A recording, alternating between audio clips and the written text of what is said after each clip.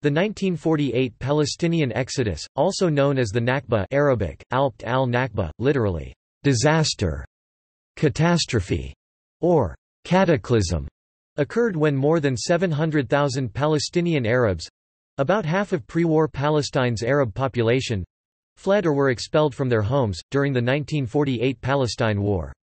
Between 400 and 600 Palestinian villages were sacked during the war, while urban Palestine was almost entirely extinguished. The term, Nakba, also refers to the period of war itself and events affecting Palestinians from December 1947 to January 1949.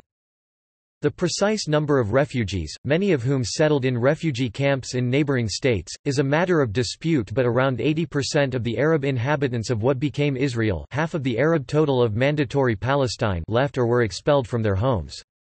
About 250,000 to 300,000 Palestinians fled or were expelled before the Israeli Declaration of Independence in May 1948, a fact which was named as a casus belli for the entry of the Arab League into the country, sparking the 1948 Arab-Israeli War.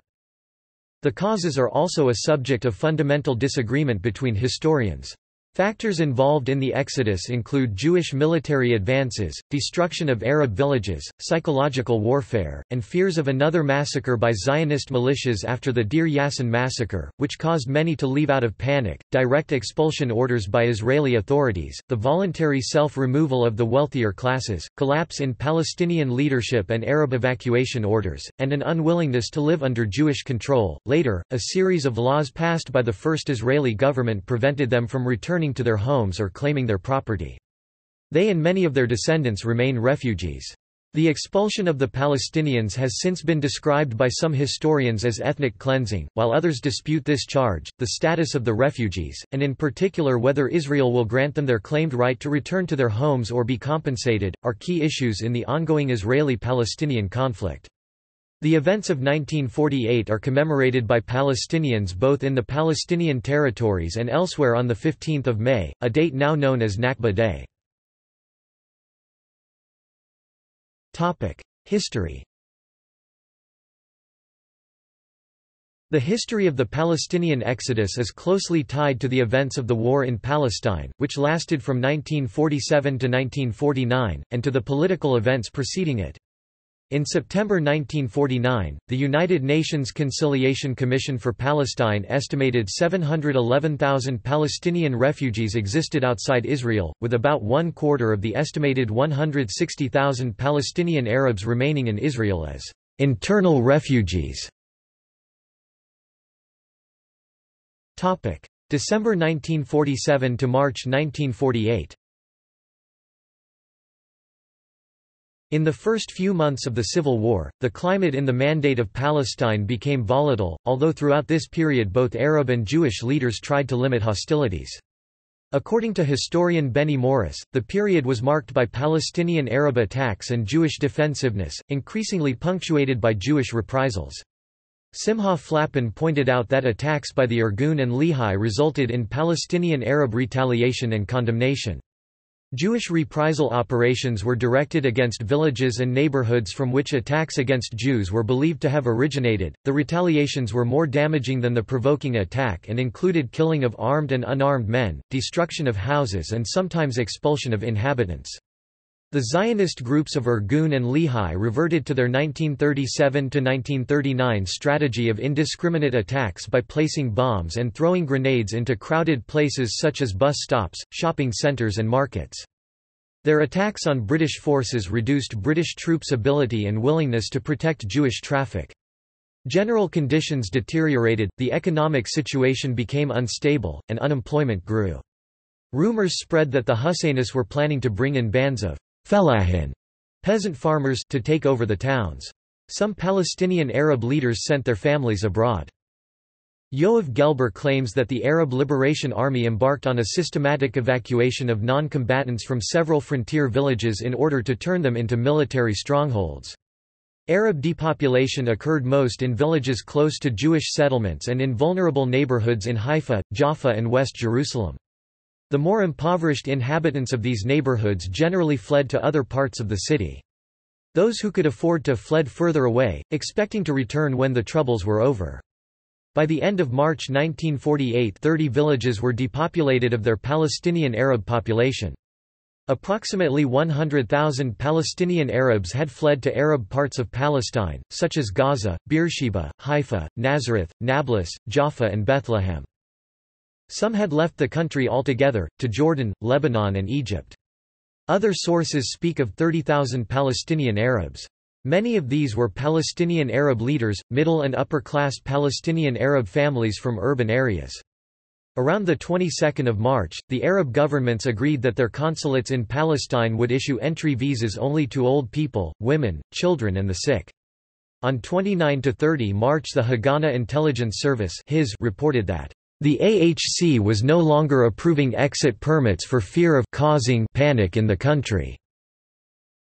The Haganah was instructed to avoid spreading the conflagration by stopping indiscriminate attacks and provoking British intervention. On 18 December 1947 the Haganah approved an aggressive defence strategy, which in practice meant a limited implementation of Plan May, also known as Plan Gimel, or Plan C, Tachnit Mai, or Tachnit Gimel, which, produced in May 1946, was the Haganah Master Plan for the defense of the Yishuv in the event of the outbreak of new troubles the moment the British were gone.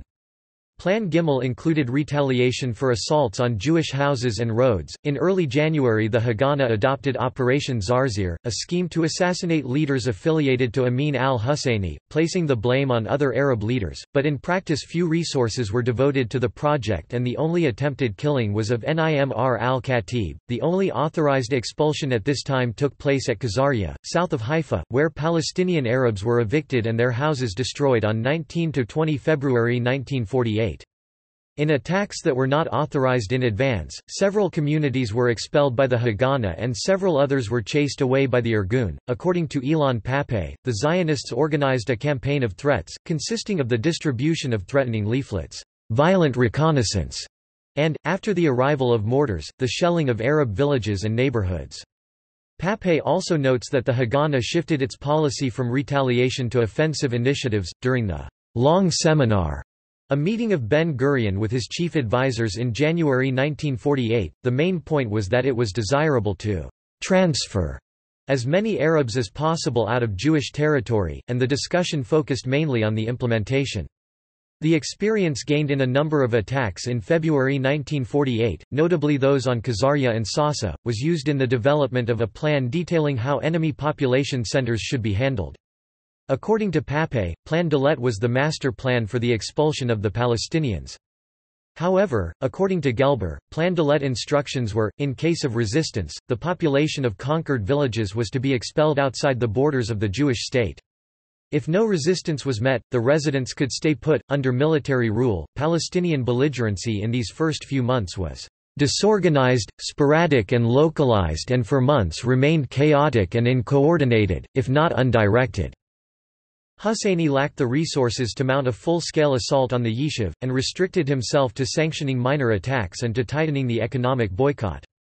The British claimed that Arab rioting might well have subsided had the Jews not retaliated with firearms. Overall, Morris concludes that during this period the Arab evacuees from the towns and villages left largely because of Jewish Haganah, IZL or LHI attacks or fear of impending attack, but that only an extremely small, almost insignificant number of the refugees during this early period left because of Haganah or IZL or LHI expulsion orders or forceful advice to that effect.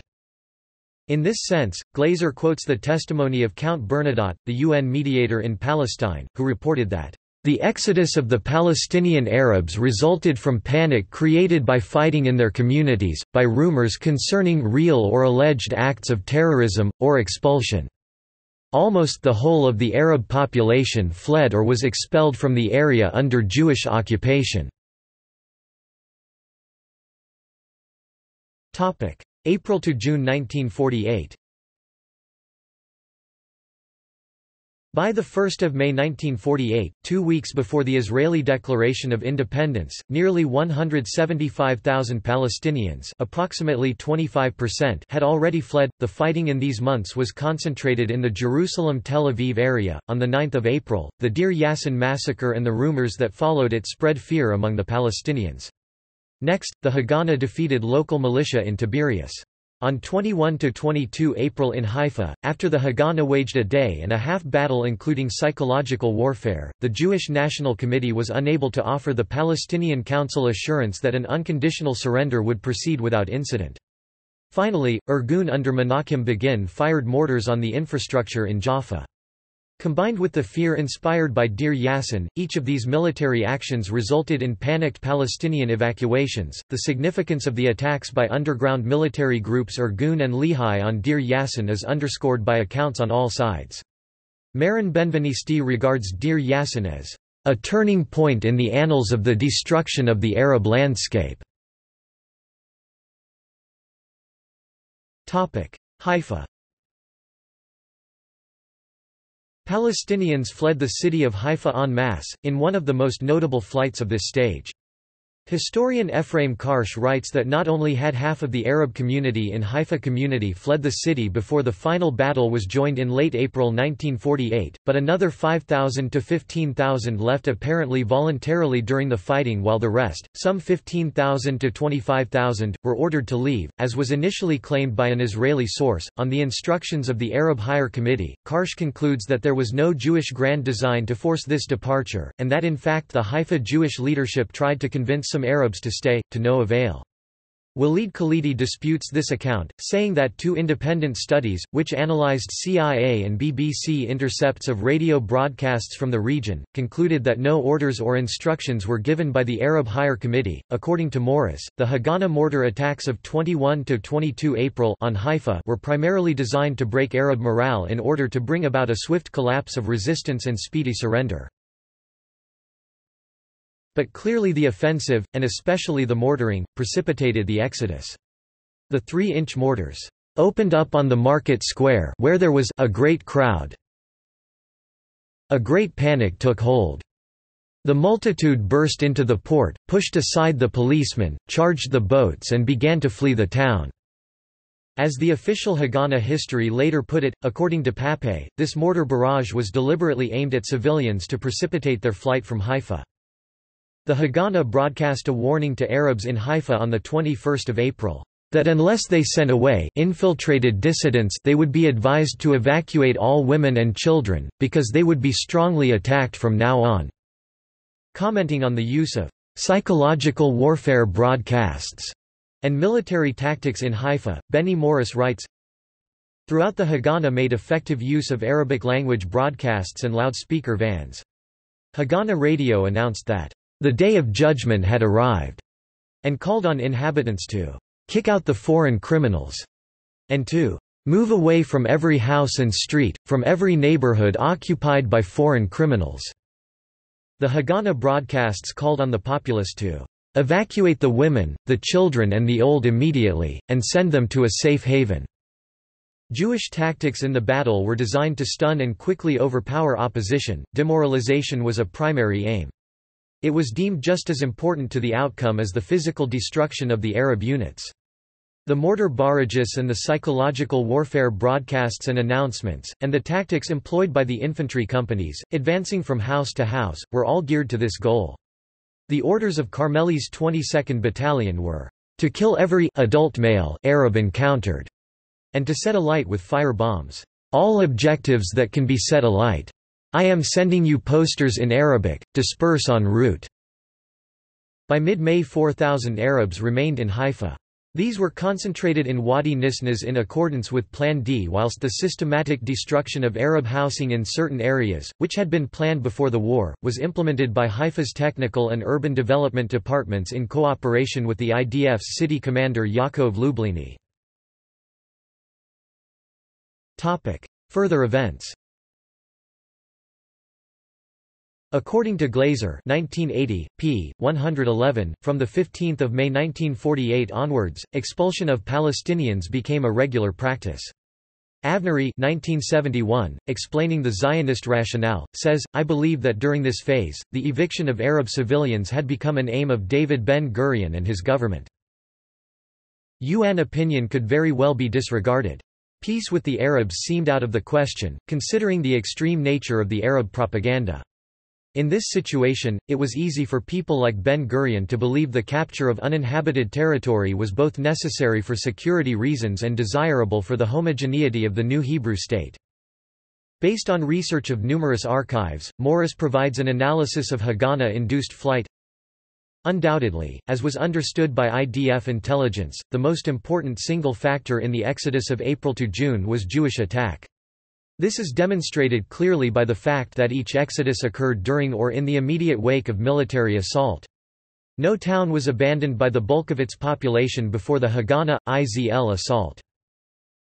The closer drew the 15th of May British withdrawal deadline and the prospect of invasion by Arab states, the readier became commanders to resort to cleansing operations and expulsions to rid their rear areas.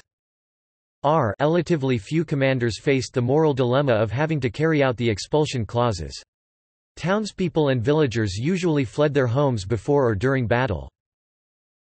Though Haganah commanders almost invariably prevented inhabitants, who had initially fled, from returning home. Edgar Obalance, a military historian, adds, Israeli vans with loudspeakers drove through the streets ordering all the inhabitants to evacuate immediately, and such as were reluctant to leave were forcibly ejected from their homes by the triumphant Israelis whose policy was now openly one of clearing out all the Arab civil population before them. From the surrounding villages and hamlets, during the next 2 or 3 days, all the inhabitants were uprooted and set off on the road to Ramallah. No longer was there any reasonable persuasion. Bluntly, the Arab inhabitants were ejected and forced to flee into Arab territory. Wherever the Israeli troops advanced into Arab country, the Arab population was bulldozed out in front of them. After the fall of Haifa, the villages on the slopes of Mount Carmel had been harassing the Jewish traffic on the main road to Haifa. A decision was made on 9 May 1948 to expel or subdue the villages of Kafr Saba, Al-Tira, Kakun, Qalansawa and Tantara. On the 11th of May 1948 Ben-Gurion convened the consultancy. The outcome of the meeting is confirmed in a letter to commanders of the Haganah brigades telling them that the Arab Legion's offensive should not distract their troops from the principal tasks. The cleansing of Palestine remained the prime objective of Plan Dalet. The attention of the commanders of the Alexandroni Brigade was turned to reducing the Mount Carmel pocket. Tantara, being on the coast, gave the Carmel villages access to the outside world and so was chosen as the point to surround the Carmel villages as a part of the coastal clearing offensive operation in the beginning of the 1948 Arab-Israeli War. On the night of 22–23 May 1948, 1 week and 1 day after the declaration of independence of the State of Israel, the coastal village of Tantara was attacked and occupied by the 33rd Battalion of the Alexandroni Brigade of the Haganah. The village of Tantara was not given the option of surrender and the initial report spoke of dozens of villagers killed, with 300 adult male prisoners and 200 women and children. Many of the villagers fled to Faridis, previously captured, and to Arab-held territory. The captured women of Tantara were moved to Faridis, and on 31 May Brecher Shitrit, Minister of Minority Affairs of the Provisional Government of Israel, sought permission to expel the refugee women of Tantara from Faridis as the number of refugees in Faridis was causing problems of overcrowding and sanitation. A report from the military intelligence Shy of the Haganah entitled, "The Emigration of Palestinian Arabs in the Period January 12, 1947 to January 6, 1948", dated 30 June 1948, affirms that at least 55% of the total of the exodus was caused by our Haganah, IDF operations. To this figure, the report's compilers add the operations of the Irgun and Lehi, which directly caused some 15% of the emigration. A further 2% was attributed to explicit expulsion orders issued by Israeli troops, and 1% to their psychological warfare. This leads to a figure of 73% for departures caused directly by the Israelis. In addition, the report attributes 22% of the departures to fears and a crisis of confidence affecting the Palestinian population. As for Arab calls for flight, these were reckoned to be significant in only 5% of cases. According to Morris's estimates, 250,000 to 300,000 Palestinians left Israel during this stage. Keesing's Contemporary Archives in London place the total number of refugees before Israel's independence at 300,000, in Clause 10. B of Thessalbrogram from the Secretary-General of the League of Arab States to the UN Secretary-General of 15 May 1948 justifying the intervention by the Arab states. The Secretary-General of the League alleged that approximately over 250,000 of the Arab population have been compelled to leave their homes and emigrate to neighboring Arab countries. July to October 1948. Israeli operations labeled Dani and Dekel that broke the truce were the start of the third phase of expulsions. The largest single expulsion of the war began in Lydda and Ramla 14 July when 60,000 inhabitants, nearly 10% of the whole exodus, of the two cities were forcibly expelled on the orders of Ben Gurion and Yitzhak Rabin in events that came to be known as the Lydda Death March. According to Flappen 1987, pp. 13–14 in Ben Gurion's view Ramla and Lydda constituted a special danger because their proximity might encourage cooperation between the Egyptian army, which had started its attack on Kibbutz Negba, near Ramla, and the Arab Legion, which had taken the Lydda police station. However, the author considers that Operation Dani, under which the two towns were seized, revealed that no such cooperation existed. In Flappen's opinion, in Lydda, the exodus took place on foot. In Ramla, the IDF provided buses and trucks.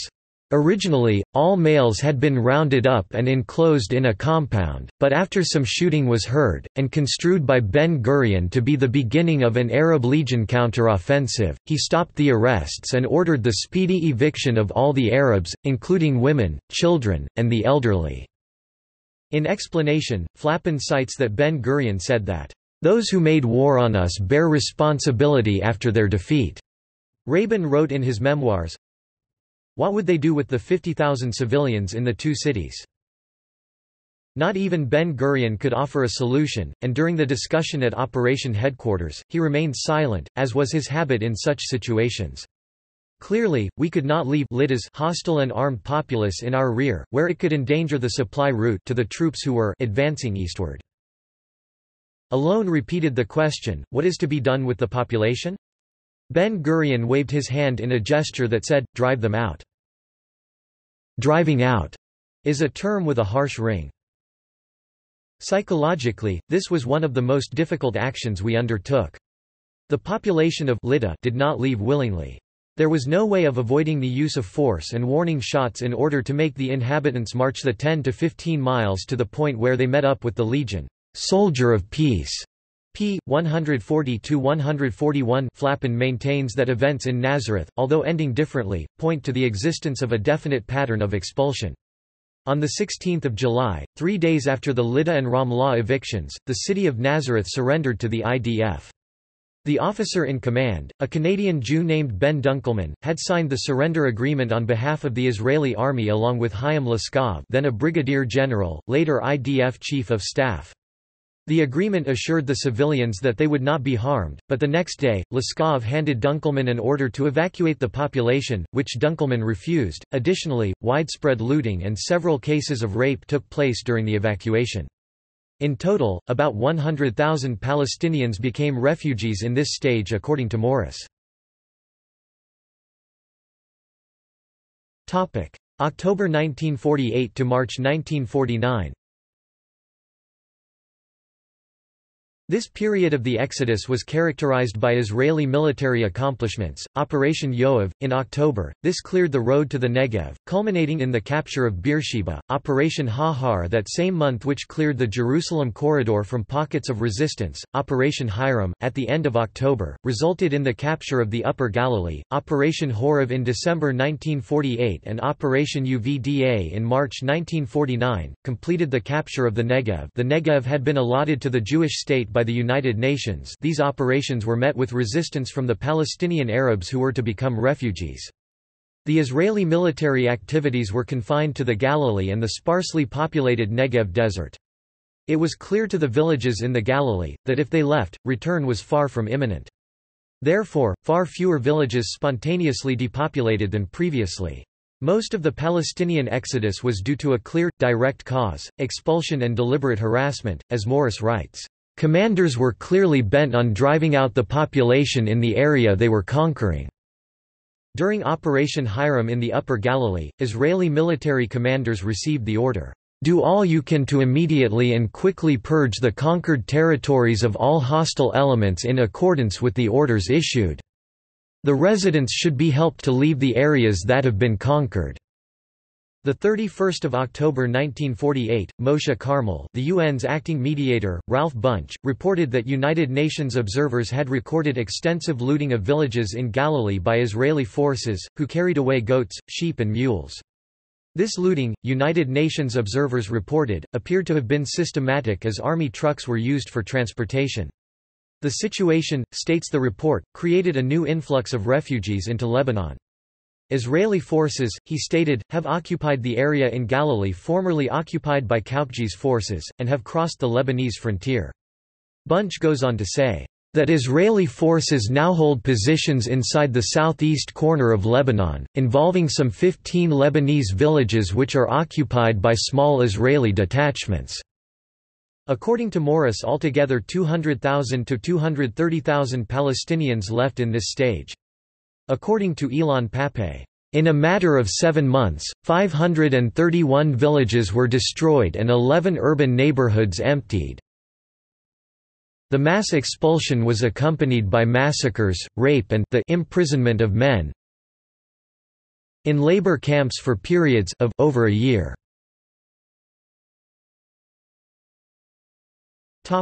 Contemporary mediation and the Lausanne Conference. UN mediation.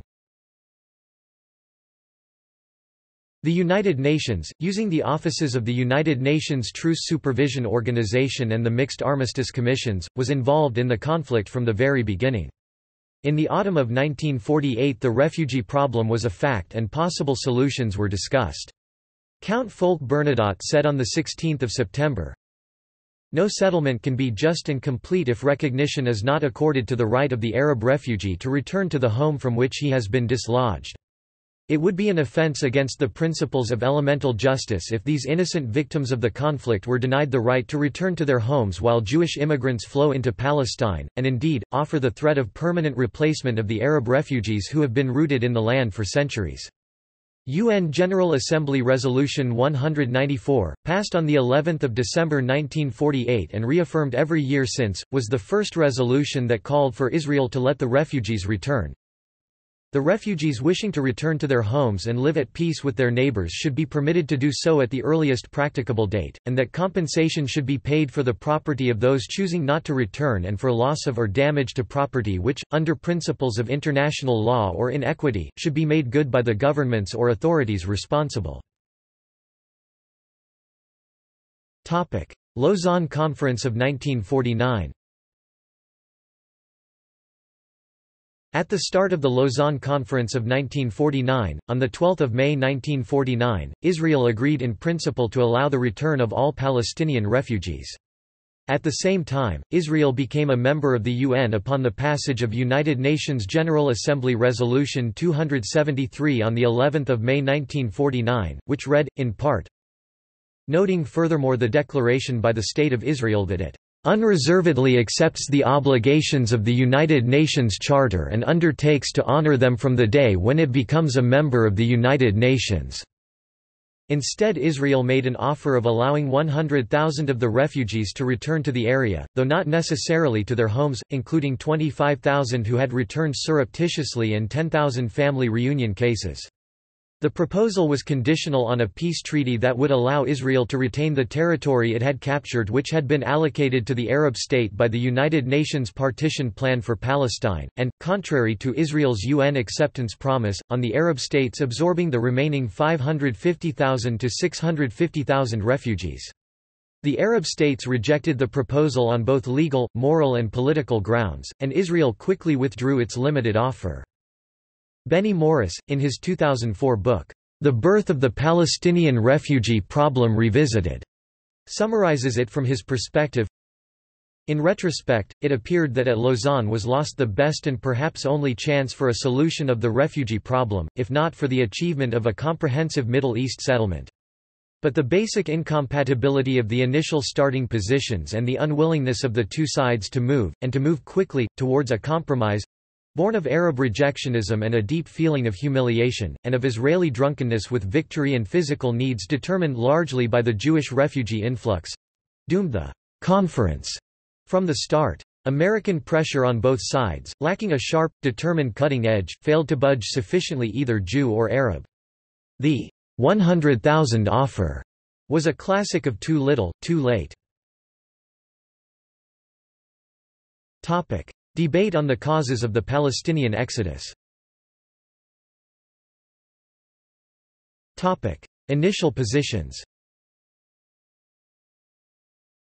In the first decades after the Exodus, two diametrically opposed schools of analysis could be distinguished. Israel claims that the Arabs left because they were ordered to, and deliberately incited into panic, by their own leaders who wanted the field cleared for the 1948 war. While the Arabs charge that their people were evicted at bayonet point and by panic deliberately incited by the Zionists. Alternative explanations had also been offered. For instance, Peretz and Gabay emphasize the psychological component. Panic or hysteria swept the Palestinians and caused the exodus. The dominant Israeli narrative was presented in the publications of various Israeli state institutions such as the National Information Center, the Ministry of Education, History and Civic Textbooks, and the Army (IDF), as well as in Israeli Jewish societal institutions, newspapers, memoirs of 1948 war veterans, and in the studies of the research community. However, a number of Jewish scholars living outside of Israel, including Gabay and Peretz, since the late 1950s presented a different narrative. According to this narrative, some Palestinians left willingly while others were expelled by the Jewish and later Israeli fighting forces. Changes in the Israeli representation of the causes for the Exodus. Late 1970s, the dominance in Israel of the willing flight Zionist narrative of the Exodus began to be challenged by Israeli Jewish societal institutions beginning mainly in the late 1970s. Many scholarly studies and daily newspaper essays, as well as some 1948 Jewish war veterans' memoirs have begun presenting the more balanced narrative, at times called onwards a post-Zionist. According to this narrative, some Palestinians left willingly due to calls of Arab or their leadership to partially leave, fear, and societal collapse, while others were expelled by the Jewish, Israeli fighting forces. Changes after the advent of the new historians. Late 1980s. The Israeli Jewish societal change intensified in the late 1980s. The publication of balanced, critical newspaper essays increased, the vast majority, along with balanced 1948 war veterans' memoirs, about a third.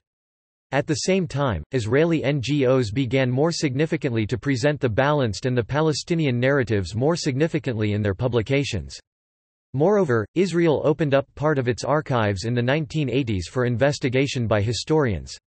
This coincided with the emergence of various Israeli historians, called new historians, who favored a more critical analysis of Israel's history. The Arab, Palestinian official and historiographical versions hardly changed, and received support from some of the new historians.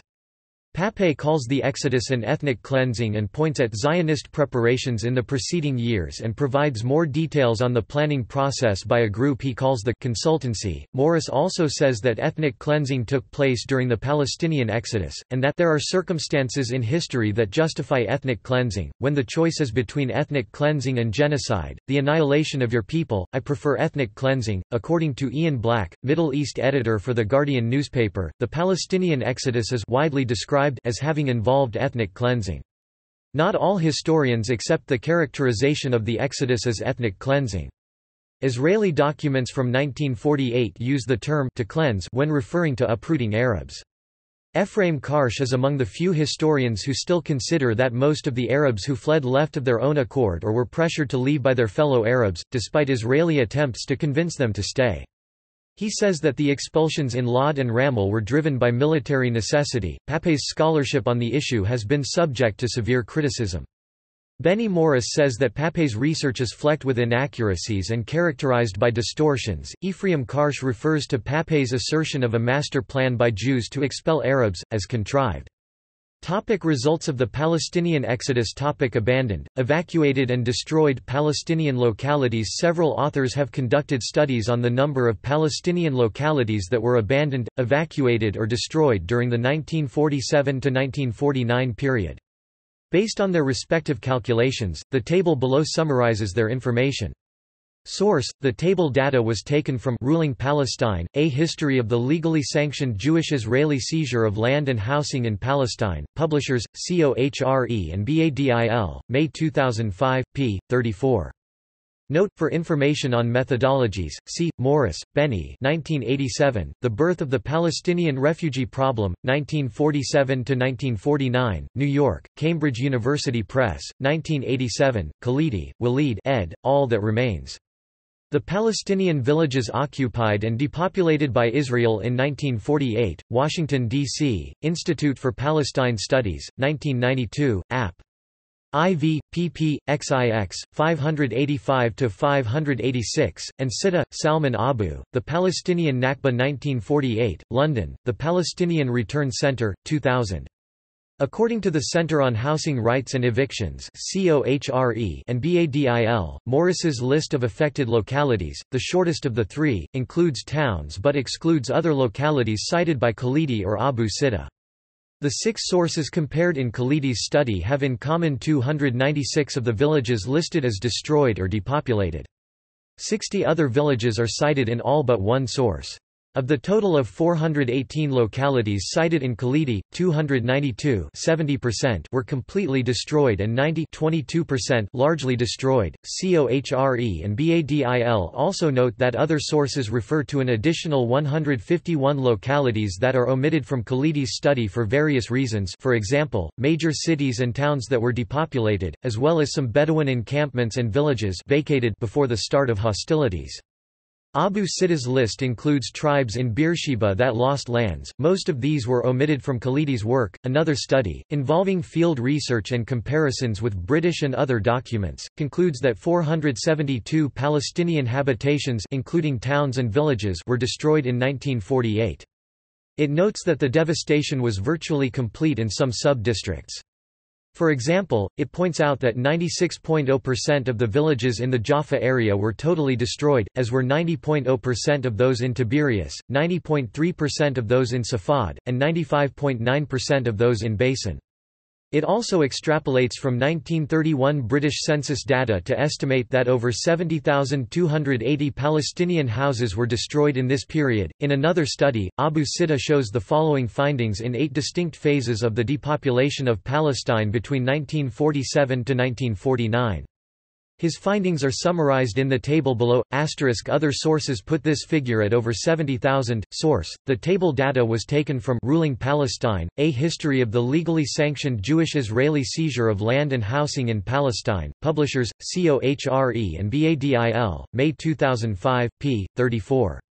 The source being, Abu Sitta, Salman 2001, From Refugees to Citizens at Home, London, Palestine Land Society and Palestinian Return Center, 2001. Palestinian refugees. On the 11th of December 1948, 12 months prior to UNRWA's establishment, United Nations General Assembly Resolution 194 was adopted. The resolution accepted the definition of Palestinian refugees as persons of Arab origin who, after 29 November 1947, left territory at present under the control of the Israel authorities and who were Palestinian citizens at that date, and persons of Arab origin who left the said territory after 6 August 1924 and before 29 November 1947 and who at that latter date were Palestinian citizens. 2. Persons of Arab origin who left the territory in question before 6 August 1924 and who, having opted for Palestinian citizenship, retained that citizenship up to 29 November 1947. UNRWA was established under UNGA Resolution 302 IV of 8 December 1949. It defines refugees qualifying for UNRWA's services as persons whose normal place of residence was Palestine between June 1946 and May 1948, who lost both their homes and means of livelihood as a result of the 1948 Arab-Israeli conflict, and also covers the descendants of persons who became refugees in 1948. The UNRWA mandate does not extend to final status. The final 1949 UNRWA estimate of the refugee count was 726,000. On the other hand, the number of registered refugees was 914,000. The UN Conciliation Commission explains that this number is inflated by duplication of ration cards, addition of persons who have been displaced from area other than Israel-held areas and of persons who, although not displaced, are destitute, and the UNWRA additionally noted that all births are eagerly announced, the deaths wherever possible are passed over in silence, as well as the fact that the birth rate is high in any case, a net addition of 30,000 names a year. By June 1951, the UNWRA had reduced the number of registered refugees to 876,000 after many false and duplicate registrations were weeded out. Today the number who qualify for UNRWA's services has grown to over 4 million. One-third of whom live in the West Bank and Gaza, slightly less than one-third in Jordan, 17% in Syria and Lebanon Boker, 2003, p. 72 and around 15% in other Arab and Western countries. Approximately 1 million refugees have no form of identification other than an UNRWA identification card. Prevention of infiltration law. Following the emergence of the Palestinian refugee problem after the 1948 Arab-Israeli War, many Palestinians tried, in one way or another, to return to their homes. For some time these practices continued to embarrass the Israeli authorities until they passed the Prevention of Infiltration Law, which defines offenses of armed and non-armed infiltration to Israel and from Israel to hostile neighboring countries. According to Arab-Israeli writer Sabri Jari'i, the purpose of the law was to prevent Palestinians from returning to Israel, those who did so being regarded as infiltrators. According to Kirschbaum, over the years the Israeli government has continued to cancel and modify some of the defense emergency regulations of 1945, but mostly it has added more as it has continued to extend its declared state of emergency. For example, even though the Prevention of Infiltration Law of 1954 is not labeled as an official emergency regulation, it extends the applicability of the Defense Emergency Regulation 112 of 1945, giving the Minister of Defense extraordinary powers of deportation for accused infiltrators even before they are convicted, Articles 30 and 32, and makes itself subject to cancellation when the Knesset ends the state of emergency upon which all of the emergency regulations are dependent. Land and property laws. Following its establishment, Israel designed a system of law that legitimized both a continuation and a consolidation of the nationalization of land and property, a process that it had begun decades earlier. For the first few years of Israel's existence, many of the new laws continued to be rooted in earlier Ottoman and British law. These laws were later amended or replaced altogether. The first challenge facing Israel was to transform its control over land into legal ownership. This was the motivation underlying the passing of several of the first group of land laws.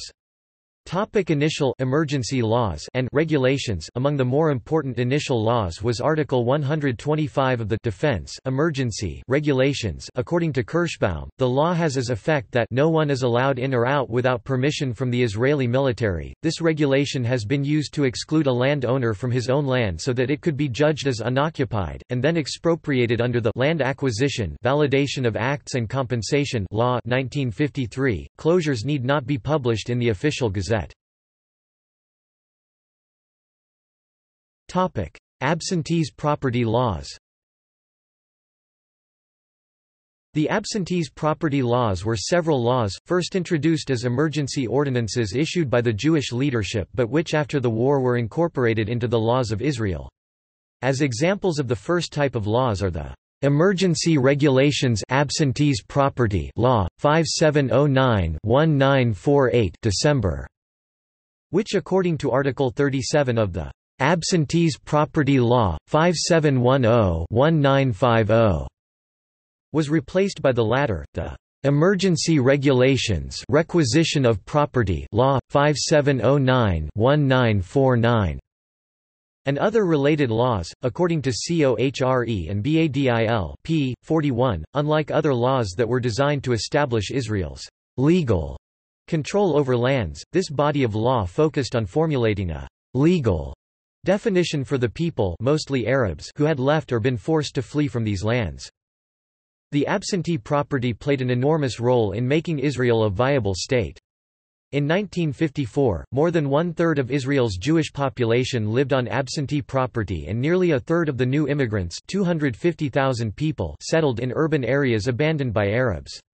Of 370 new Jewish settlements established between 1948 and 1953, 350 were on absentee property. The absentee property law is directly linked to the controversy of parallelism between the Jewish exodus from Arab and Muslim countries and the Palestinian exodus, as advocacy groups have suggested that there are strong ties between the two processes, and some of them even claim that decoupling the two issues is unjust. However, al-Husseini, Palestinian governor of East Jerusalem in the Palestinian National Authority (PNA), has said that the Israeli law is racist and imperialistic, which aims at seizing thousands of acres and properties of lands. Topic: Laws enacted. A number of Israeli laws were enacted that enabled the further acquisition of depopulated lands. Among these laws were the Land Acquisition for Public Purposes Ordinance 1943, to authorize the confiscation of lands for government and public purposes. The Prescription Law 5718-1958. According to COHRE and BADIL, p. 44, this law, in conjunction with the Land Settlement of Title Ordinance Amendment Law 5720-1960. The Land Settlement of Title Ordinance New Version 5729-1969 and the Land Law 5729-1969 was designed to revise criteria related to the use and registration of Miri lands, one of the most prevalent types in Palestine, and to facilitate Israel's acquisition of such land. Topic: Israeli resettlement program. Following the Six-Day War, Israel gained control over a substantial number of refugee camps in the territories it captured from Egypt and Jordan. The Israeli government attempted to resettle them permanently by initiating a subsidized, "Build Your Own Home" program. Israel provided land for refugees who chose to participate. The Palestinians bought building materials on credit and built their own houses, usually with friends. Israel provided the new neighborhoods with necessary services, such as schools and sewers. The United Nations General Assembly passed resolutions 31/15 and 34/52, which condemned the program as a violation of the refugees' inalienable right of return, and called upon Israel to stop the program. Thousands of refugees were resettled into various neighborhoods, but the program was suspended due to pressure from the PLO. Role in the Palestinian and Israeli narratives. Palestinian narrative. The term Nakba was first applied to the events of 1948 by Constantin Zarek, a professor of history at the American University of Beirut, in his 1948 book, Mana al-Nakba, The Meaning of the Disaster. He wrote, "The tragic aspect of the Nakba is related to the fact that it is not a regular misfortune or a temporal evil, but a disaster in the very essence of the word, one of the most difficult that Arabs have ever known over their long history." The word was used again 1 year later by the Palestinian poet Burhan al-Din al-Abushi. In his encyclopedia published in the late 1950s, Arif al-Arif wrote, "How can I call it but Nakba? When we the Arab people generally and the Palestinians particularly, faced such a disaster Nakba that we never faced like it along the centuries, our homeland was sealed, we were expelled from our country, and we lost many of our beloved sons." Muhammad Nimr al-Hawari also used the term Nakba in the title of his book, Sir al-Nakba, The Secret Behind the Disaster, written in 1955. After the Six-Day War in 1967, Zarek wrote another book, The New Meaning of the Disaster, but the term Nakba is reserved for the 1948 war. Together with Naji al-Ali's Handala, The barefoot child always drawn from behind, and the symbolic key for the house in Palestine carried by so many Palestinian refugees. The collective memory of that experience, the Nakba, has shaped the identity of the Palestinian refugees as a people. The events of the 1948 Arab-Israeli War greatly influenced the Palestinian culture. Countless books, songs and poems have been written about the Nakba. The Exodus is usually described in strongly emotional terms. For example, at the controversial 2001 World Conference Against Racism in Durban, prominent Palestinian scholar and activist Hanan Ashrawi referred to the Palestinians as a nation in captivity held hostage to an ongoing Nakba, as the most intricate and pervasive expression of persistent colonialism. Apartheid, racism, and victimization. Original emphasis in the Palestinian calendar, the day after Israel declared independence, the 15th of May, is observed as Nakba Day. It is traditionally observed as an important day of remembrance. In May 2009, the political party headed by Israeli Foreign Minister Avigdor Lieberman introduced a bill that would outlaw all Nakba commemorations, with a 3-year prison sentence for such acts of remembrance. Following public criticism, the bill draft was changed, the prison sentence dropped, and instead the Minister of Finance would have the authority to reduce state funding for Israeli institutions that hold the commemorations. The new draft was approved by the Knesset in March 2011. Ghada Karmi writes that the Israeli version of history is that the Palestinians left voluntarily or under orders from their leaders and that Israelis had no responsibility, material or moral, for their plight. She also finds a form of denial among Israelis that Palestinians bear the blame for the Nakba by not accepting the UN's proposed partition of Palestine into separate ethnic states. Perry Anderson writes that the Nakba was so swift and catastrophic that no Palestinian political organization of any kind existed for over a decade after it. Israeli narratives. The approach of the State of Israel and of Israeli Jews to the causes of the Exodus are divided into two main periods, 1949 late 1970s, late 1970s nowadays. In the first period, state institutions, the National Information Center, IDF, and the Ministry of Education, and societal ones, the research community, newspapers, and 1948 war veterans' memoirs, presented for the most part only the Zionist narrative of willing flight. There were some exceptions: the independent weekly Holam Haza, the Communist Party's daily, weekly Kol Ham, and the socialist organization Matzpen presented the Palestinian and the balanced, critical narratives. In the second period there was a split. Regarding Israeli state institutions, at least until 2004, the IDF and the Information Center continued to present the Zionist narrative. The situation in the Ministry of Education, though, was somewhat different. While until 1999 its approved history and civics textbooks presented, by and large, the Zionist narrative, since 2000, however, they have presented the critical one, at least until 2004. Similarly, in 2005, the Israeli National Archive published a book describing the expulsion of Palestinians from the cities of Lydda and Ramla in 1948. In other words, in the second period, the state institutions continued to present the Zionist narrative, some until the early 2000s, and some even onwards. From the late 1970s onward, many newspaper articles and scholarly studies, as well as some 1948 war veterans' memoirs, began to present the balanced, critical narrative.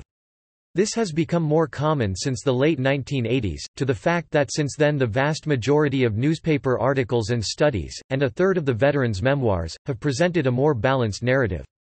Since the 1990s, also textbooks used in the educational system, some without approval of the Ministry of Education, began to present the balanced narrative. In March 2015, Shai Piron, Yesh Atid Party MK, and former Education Minister of Israel, called for Israel to have all schools include the Nakba in their curriculum. "I'm for teaching the Nakba to all students in Israel. I do not think that a student can go through the Israeli educational system, while 20% of students have an ethos, a story, and he does not know that story." He added that covering the topic in schools could address some of the racial tensions that exist in Israeli society. His comments broke a taboo in the traditional Israeli narrative, and conflicts with efforts on the part of some Israeli lawmakers to defund schools that mark Nakba. Comparisons with Jewish exodus from Arab and Muslim countries. The Jewish exodus from Arab and Muslim countries was the departure, flight, migration and expulsion of 800,000 to 1 million Jews, primarily of Sephardi and Mizrahi background, from Arab and Muslim countries, mainly from 1948 onwards. The reasons for the exodus included push factors, such as state and non-state sanctioned persecution, antisemitism, political instability, poverty, disenfranchisement and expulsion, together with pull factors, such as the desire to fulfill Zionist yearnings or find a secure home in Europe or the Americas. Professor Ada Aharoni, chairman of the World Congress of the Jews from Egypt, argues in an article entitled, "What about the Jewish Nakba?"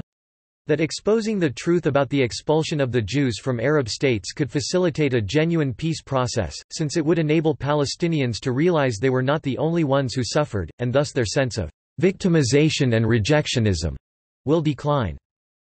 Israeli historian Yehoshua Porath has rejected the comparison, arguing that the ideological and historical significance of the two population movements are totally different and that any similarity is superficial.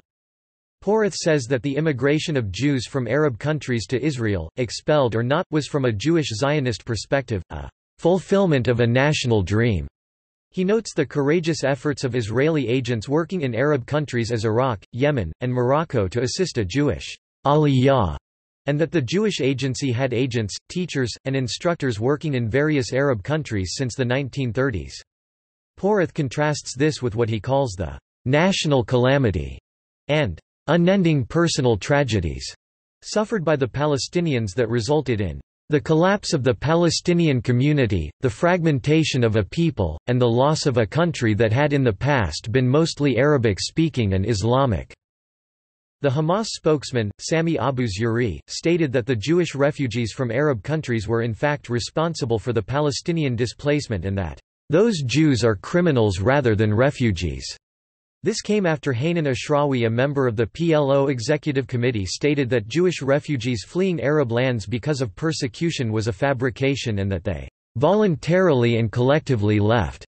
Israeli academic Yehuda Shenhav has written in an article entitled, "Hitching a Ride on the Magic Carpet," published in the Israeli daily Haaretz regarding this issue.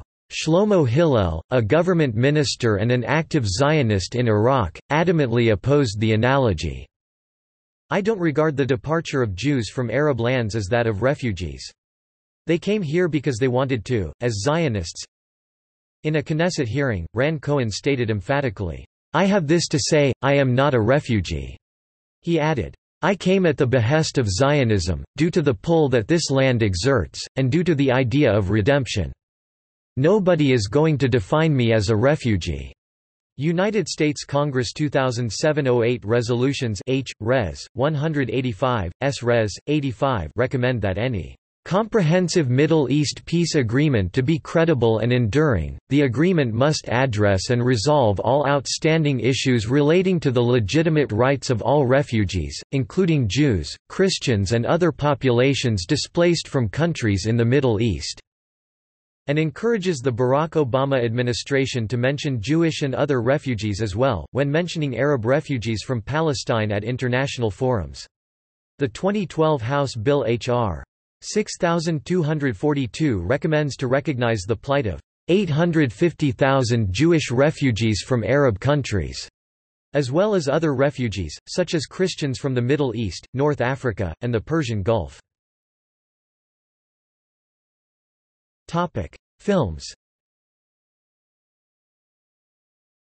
Al-Nakba, The Palestinian Catastrophe 1948-1997 is a documentary film by Benny Brunner and Alexandra Jans, that follows the events surrounding the creation of the Palestinian refugee problem. 500 Dunam on the Moon 2002 is a documentary film directed by Rachel Leah Jones, about Ein Had, a Palestinian village that was captured and depopulated by Israeli forces in the 1948 war. The Sons of Eilaban 2007 is a documentary film by Hisham Zarek that tells the story of the exodus and return of a small Palestinian village called Eilaban in 1948. The Promise 2011 is a British miniseries written and directed by Peter Kosminski, which deals with a young woman going to Israel in the present day and using her visit to investigate her soldier grandfather's part in the post-war phase of the British Mandate of Palestine. Gallery. See also 1948 Palestine War, Jewish exodus from Arab and Muslim countries, 1948 Palestinian exodus from Lydda and Ramel, 1949–56 Palestinian exodus, 1967 Palestinian exodus, Palestinian exodus from Kuwait, Gulf War, Arab diaspora, Palestinian diaspora, flight and expulsion of Germans 1944–50, History of Palestine region #post-mandate, List of villages depopulated during the Arab-Israeli conflict, New historians. The ethnic cleansing of Palestine. List of Arab towns and villages depopulated during the events. Topic Notes. Topic Bibliography. Topic External links. The Peel Commission Report from the United Nations, UN Report on Pre-War Non-Jewish Population, Sands of Sorrow — film on refugees, United Nations Programme of Assistance to the Palestinian People, a film about the exodus of Ilabin, Institute for Palestine Studies publishes 1937 Ben-Gurion letter. Anakba is a mobile app enabling users to locate, learn and contribute information about Palestinian localities destroyed in 1948.